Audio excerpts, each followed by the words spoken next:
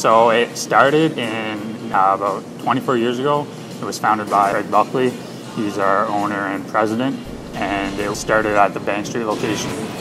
So they start with rolling the dough, which is kind of what makes the bagels unique because they're all shaped differently. They're all hand rolled, and then from there, they're boiled in water before they go in our wood burning ovens. It's a little harder on the outside, but then it's soft and chewy on the inside, and then that kind of gives them that Montreal style, that bagel. The bagels go in for about roughly 10 minutes. We're open 24 hours, right? We never stop baking bagels.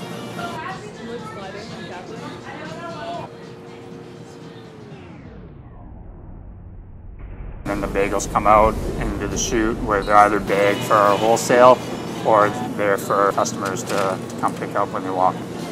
I think it's just almost like a staple here in Ottawa. Their bagels are awesome.